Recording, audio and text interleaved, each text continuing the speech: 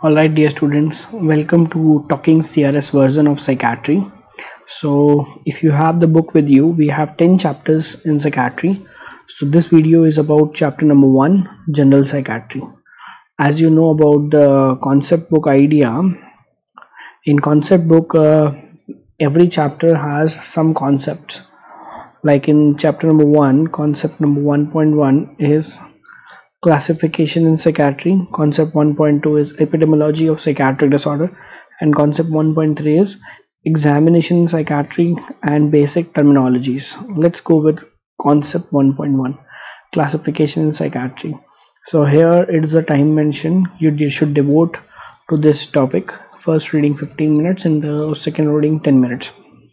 Understand, classification in psychiatry is two types: ICD and DSM. It's in front of you.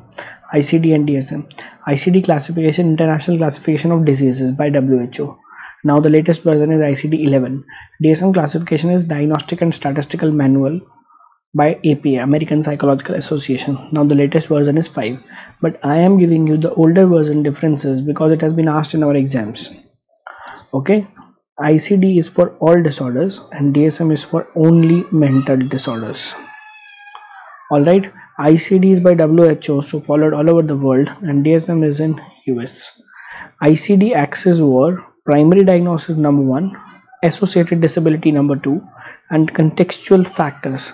Contextual factors means psychosocial factors attributing to the illness. And this multi-axial approach of DSM has been asked in exams, but this has been asked in old exams, not the recent exam, because after DSM-5 launched in 2013-14, then DSM-4 was not useful. But what is Axis 1? All psychiatric diagnosis except MR and BD.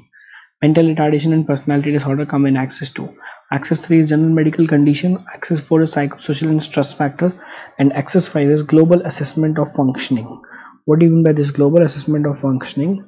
It is a measure of disability. Like you have DALI, disability adjusted life years. In PSM we have GF.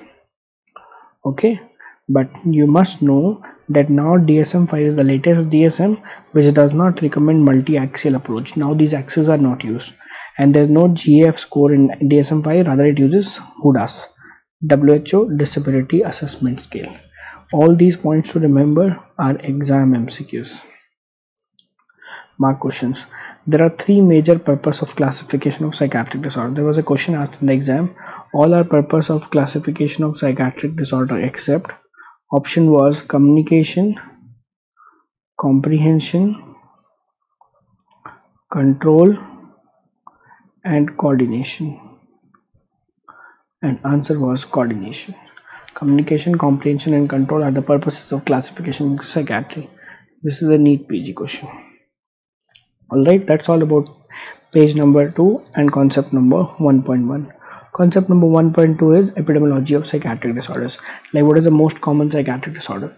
So you have to answer this as per the mental health census. Have a look.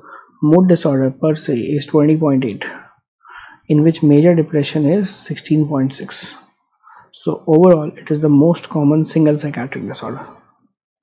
But if you compare mood disorders with any anxiety disorder is more common than mood disorder. Although individually the most common anxiety disorder is specific phobia, 12.5%. Okay, OCD is 1.6%. Then others you can see here. So any anxiety disorder is more common than mood disorder, but major depressive disorder carries the highest prevalence. But most daily loss is due to depression. This is Kaplan textbook data, US data. Coming to concept number 1.2 and page number 4. Psychiatric terminologies. This will take some 1 hour time. In the classes also I teach this for more than 2-3 hours. So first question is psychiatric history taking. There was a question asked in the AIMS exam. Please use a highlighter for this. The reliability of the information provided by informant should be assessed by the following parameters. The question was, basis of reliability of the information given by the informant depends on all except educational status, biological relationship, duration of stay, observational abilities.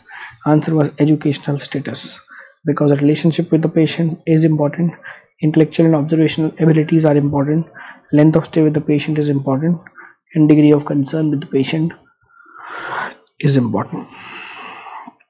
Okay, then another question asked in AIMS exam, psychiatric personal history includes all except, and the option was marital history, occupational history, food preferences. Okay, answer was food preferences.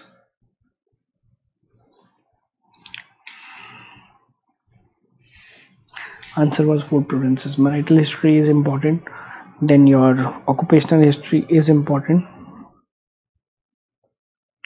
food preferences are not important.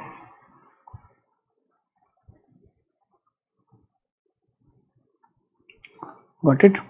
Then comes your mental status examination. In mental status examination, always first is the motor activity. The word used for motor activity, you can mark here, conation. Conation means motor activity.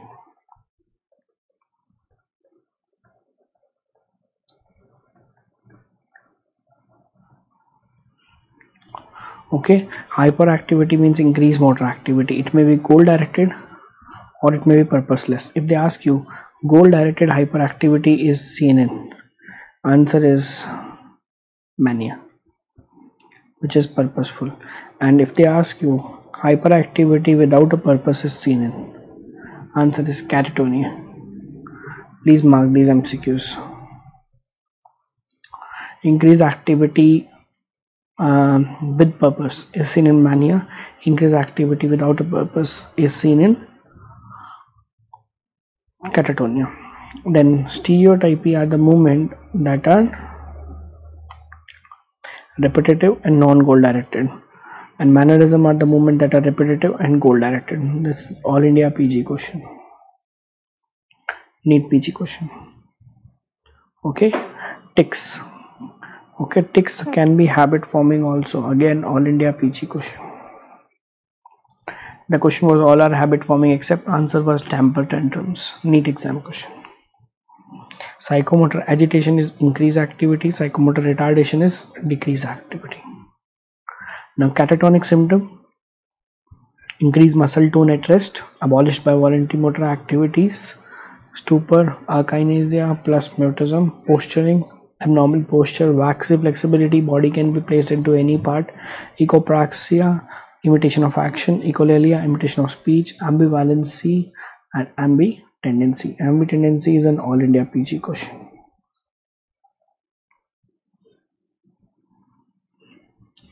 Negativism is resistance to the movement. And speech is a part of the mental status examinations. Rapid speech, we have to say speech volume, productivity, reaction time, etc. etc. Mood and affect are the component of emotions. Mood definition may be asked, a pervasive and sustained emotion that colors the person's perception of the world. Mood definition can be asked. Okay, then alexithymia is asked, inability to express emotions. Inability to express emotions. Mood can be apathetic, I don't feel anything. Okay. Euthymic, dysphoric. Dysphoric means unpleasant mood.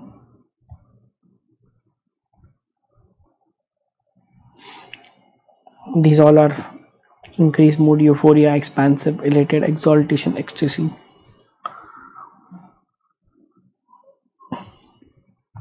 Affect is the outward expression of the patient's inner experiences. Mood is what you feel and affect is what you express. That's an objective assessment. Appropriate affect means in accordance with the mood. Inappropriate means not in accordance with the situation. Smiling at the failure of his rival, but it is incongruent to the feeling inside. Labile affect means rapid changes in the tone, mood. Emotional incontinence means they cannot leaky emotions, they cannot control their emotions. Blunted affect means reduced. flat effect means absent. Then form of thought include neologism, new thinking, loss of association, incoherence, word salad, derailment is the other name for loss of association. Then flow of thinking, increase productivity is flight of ideas. Continuity of thought include perseveration, clang association, circumstantiality, over inclusion, reaching the answer, tangentiality, over inclusion, not reaching the answer. All these definitions are important. I've made some videos on these all symptoms available on YouTube. If you type circumstantiality Dr. Sachin, or if you type circumstantiality Dams Delhi, you will find a video. Now content of thought is what we think, okay, and content of thought include obsession. Question asked in aims. And delusions. Delusion can be bizarre and non-bizarre. Bizarre means not possible, non-bizarre means possible. Then disorder of position of thought include thought insertion, thought withdrawal, and thought broadcast. Insertion incoming, withdrawal outgoing, few people getting to know, broadcast everybody.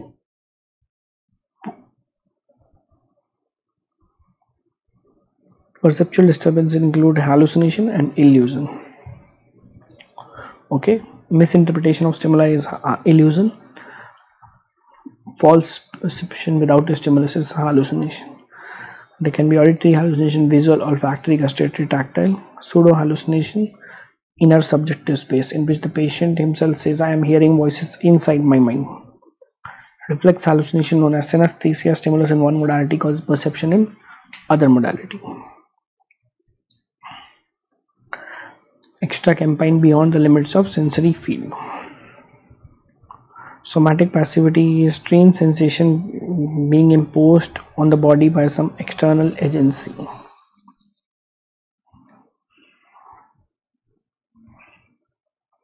It's a first rank symptom.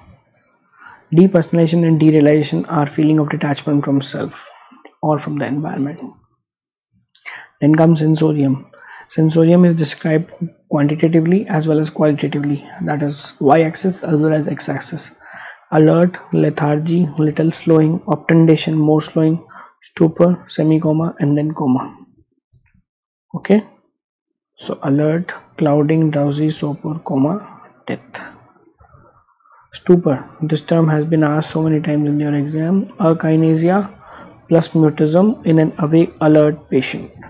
Then twilight state is well defined interruption in the continuity of consciousness. Please mark twilight.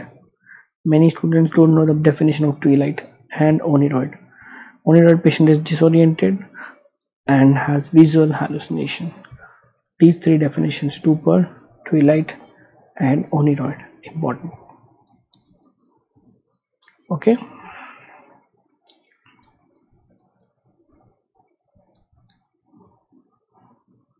Orientation is tested to time, place, person. First, always time. All India PG question. Concentration is tested by serial 100-7 subtraction test. Memory can be immediate, recent, remote.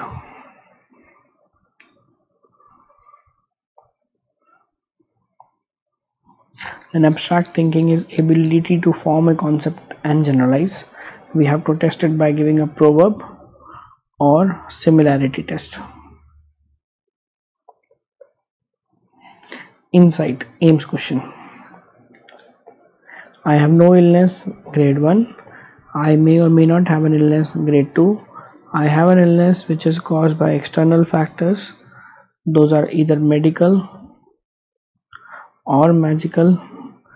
Grade 4, intellectual insight. I have a psychiatric illness. Grade 5, emotional insight. I have an illness for which I am supposed to take treatment.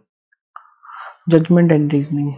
Social judgment, test judgment. Social judgment in social situation, like what will you do if your son has fever. Test is a hypothetical situation. Okay, then please mark this. Bender-Gestalt test is the most commonly used screening test for organic brain dysfunction. In this, we give the patient a target figure and we tell him to copy the design. This tells us about organic brain dysfunction. MMSC, although is the most commonly used test, total score is 30. mini mental status examination. These are the components of MMSC. Then we have projective personality test, two types, TAT and Rorschach. Thematic A perception test, we show some photograph and tell the subject has to tell a story looking at the card. What is happening, what was happening, what is going to happen. And this is Rorschach in plot test. The correct spelling is RORSCHACH.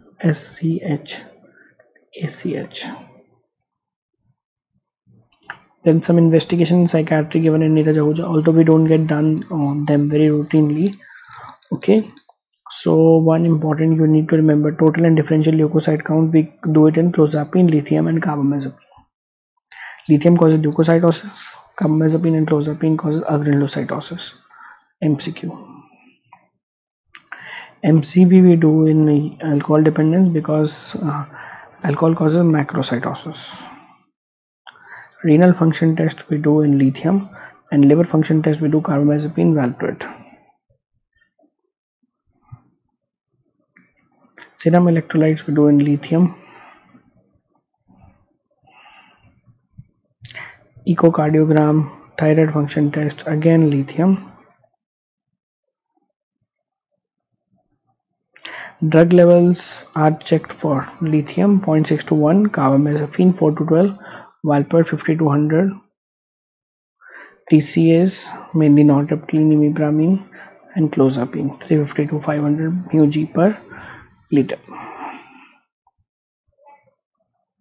EEG we do to differentiate pseudoseizure from seizure.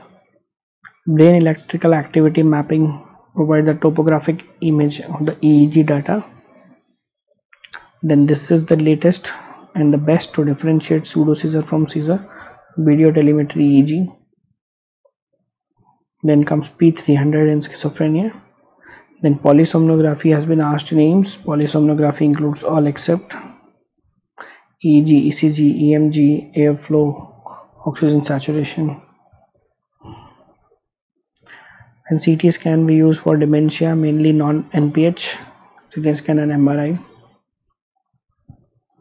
Okay, let us start the research tools. Dexamethasone suppression test for depression. Again, serum prolactin level, seizure versus pseudoseizure. It is increased in seizure, not in pseudoseizure. 5-HIA. I am only marking those which have been asked in the exam. Suicidal. When the patient is suicidal, 5-HIA is increased. So this is all about chapter number 1. So what you are supposed to do is, after you read chapter number 1 theory, attend the class, make some notes. You are supposed to solve MCQs of general psychiatry from DAMS question bank. Once you are done solving, put a tick mark here. Okay, and whatever extra points you get from DQB, please write them here. Given some empty space, these are the extra points, enough. And once you have done ICD and DSM, you can recall like this. This is by WHO, this is by APA, this is for all disorders, this is for only mental, this is 3-axis, this is 5-axis. This is the meaning of active recall tables. So that's all about the chapter number 1. Catch me up with video of chapter number 2. Thank you.